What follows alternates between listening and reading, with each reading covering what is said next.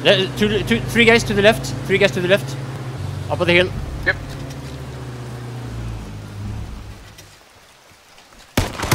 Got one. Oh shit. Got one. Got one. All dead. They're all dead. All dead. Fuck, man. Don't teabag me, please. Stop. What do you mean teabag? I wouldn't teabag you, man. I wouldn't want my balls to get dirty. Hi guys, this is Mattias, and I'm coming at you here with another AR15 tutorial. I've made a couple in the past, but I felt like it was time for another one. One of the reasons being that I've changed my style a little bit since any of the last ones. The main difference is that I'm now shooting a lot more in third-person view. Got him. Nice. Just check. Oh, watch out! Oh, up on the rooftop. Okay. Should we kill? Yeah. Dead. Now, one of the things that is probably quite surprising to a lot of new players when they first start playing H1Z1 is how weak the AR is versus vehicles. And it has nothing to do with being realistic or anything like that. It's just a question of balance to make the game as enjoyable as possible to as many players as possible. But with the AR15, just like with all the other firearms, you can of course kill the players inside of a vehicle without destroying it.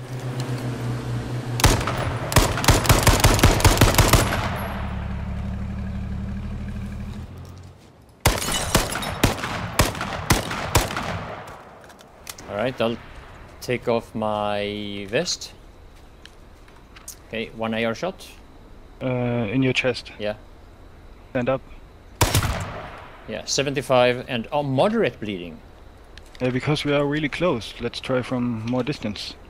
Before people see us. So now with the introduction of the AK-47, it might actually be a little bit tricky to decide which one to use, assuming you have the option to choose either one of them. Now in this process of decision making, there's a lot of players that rely quite heavily on statistics. 1, 2, 3. Oh. Oh, but only one of them hit. That's the weird thing. That was only one shot. I have 29 bullets left. As you can see, the damage per bullet with the AK is 32, while with the AR it's 25. That's without body armor. Yeah, shoot. Yeah, stomach. Oh, now my advice to you is to not blindly let tests like this decide your choice when it comes to weapon. It's much more important how well you feel that you can handle the weapon and how comfortable you are with it, rather than deciding based on numbers. One shot. One more. Oh, what the fuck? One more.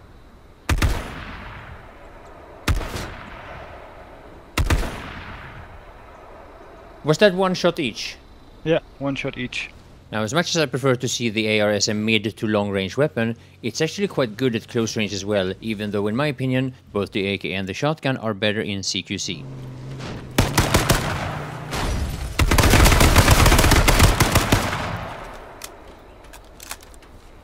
Good game. Normally at ranges up till 10-15 meters I prefer to hip fire. When I do, I think one of the most important things is how you move and how you're able to maintain your aim on the target while strafing. And then of course you have those situations and those specific distances where it's a little bit hard to determine whether or not you should hip fire or aim down sight. A lot of these things are personal and you just have to figure out what works for you. Yeah, in front of us. Yeah. Towards 5-story. He's behind the stone wall. Still hiding there. Nice, Matte. Ooh. Nice. He's camping there?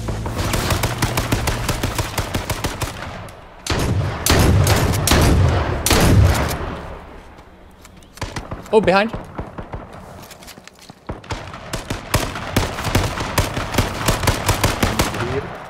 Nice.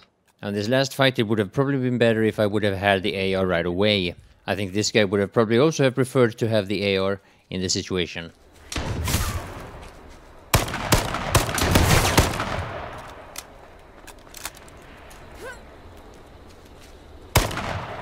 Now in most engagements the way you aim is quite basic. You aim at the target and you shoot, meaning that if that little white dot is on the model of your enemy, you will hit that player with at least one bullet. But it's not always that simple. Okay, me too. I think he was north. Yeah, oh no, I see him. He's north, oh, two guys here. I'll go down maybe? I killed him. Nice. There's one more. I killed him. Where? Nice. Notice in this situation how as the player is moving to the right on my screen, I'm trying to put the aim a little bit further to the right in order for the bullets to connect. This is called leading, and in this case I'm actually leading a little bit too much with a lot of the shots. Now, this can be a bit tricky from time to time, but you'll see examples of this in a lot of my videos.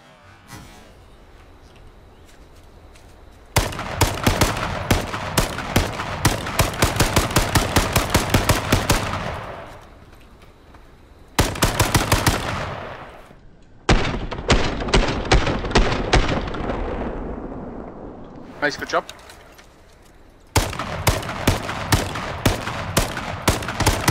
Yeah, I killed him. Nice.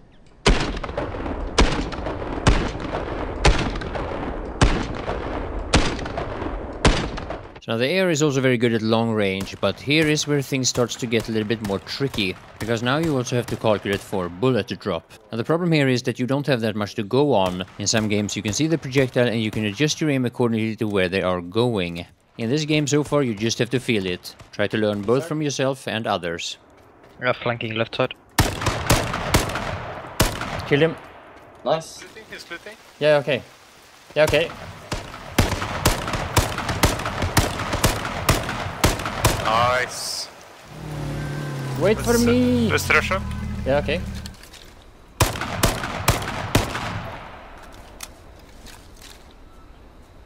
Just moving into these blackwood bushes. Oh, I think he died. I think people can come up.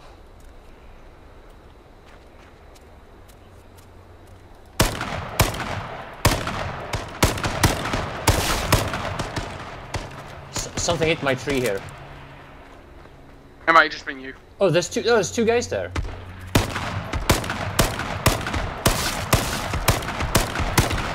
Yeah, I killed one. Nice, good job, man. So yeah, let me slow down and zoom in so that you can get a better picture of the bullet drop in these particular situations.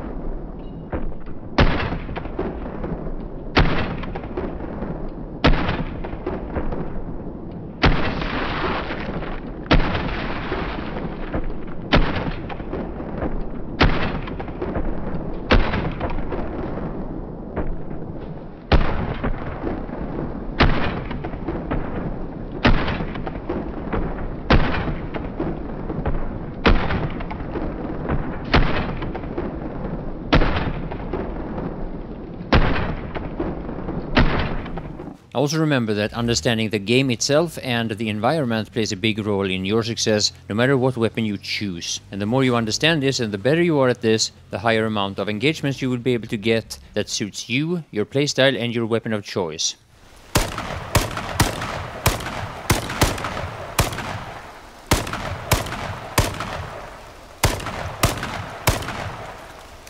Now, funny as it is, it's always been very popular to use the bushes as camouflage, but it doesn't always work as well as one would think. And keep in mind that if you would try to shoot out from one of these positions, it's very possible that the bushes might actually block your view a lot more than your opponent, as you can see in these examples. I see one at the White House. Got one! So now I also want to say this, that even if you're one of those players who just wants to shoot and kill and all you're looking for is the action and the adrenaline kick of the firefights, being tactical, being smart and understanding teamwork if you're playing in a team is still going to make the game a lot more fun, and you're going to have a lot more success as well. And if you make a mistake, as we all do, it's not a big deal, it happens. But if you learn from it and improve from it, it can take your own game up to a whole other level, and when it does, you're going to enjoy it so much more. Wait, who's moving up there? Fuck, I don't have a... Whoa. Oh, I died. What? Oh, really? I have no... Oh, yeah, he damaged me down to 5% and I died with bleeding. Flank him, flank him, flank him, flank him, flank him. Okay, I got him. So yeah, I hope this video was worth your time. My goal with it is that it's supposed to be helpful. If you're interested in any of my other tutorials, you will find a link to my playlist for similar videos in the description. Aside from that, there will be a few more minutes with AR gameplay in this video, and I will say thank you all for watching.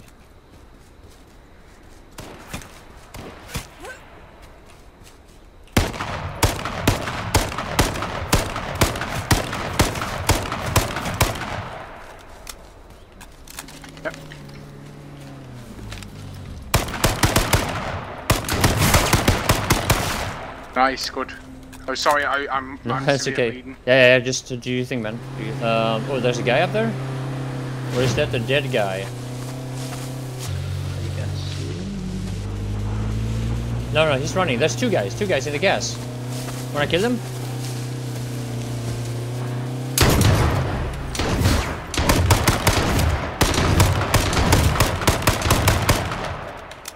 You're live? Yeah. Oh, two guys. Turn Wait, left. oh yeah, shit. Yeah. Oh shit, I'll jump out there. Holy shit. Did you see that?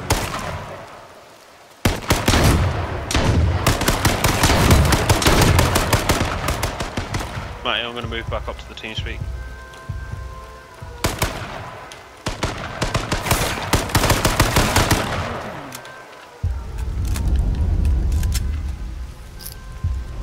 Oh, is that you? No. I'm not shooting. Kill him. That's me. Me. Okay. I need to heal. There's a guy outside. Oh, watch out. Is that you? Yeah, shooting me. He's shooting me. He's coming. Oh my god.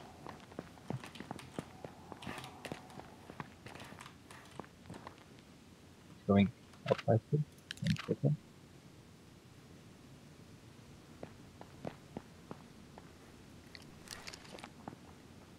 I have a magnum. Yeah. 1 shot, 1 3.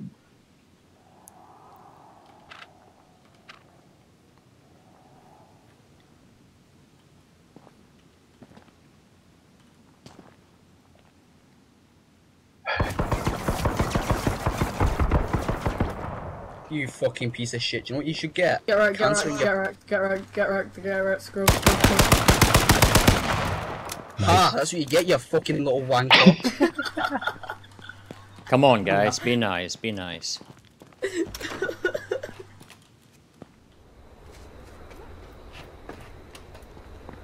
Just be nice and kill each others. Okay, wow.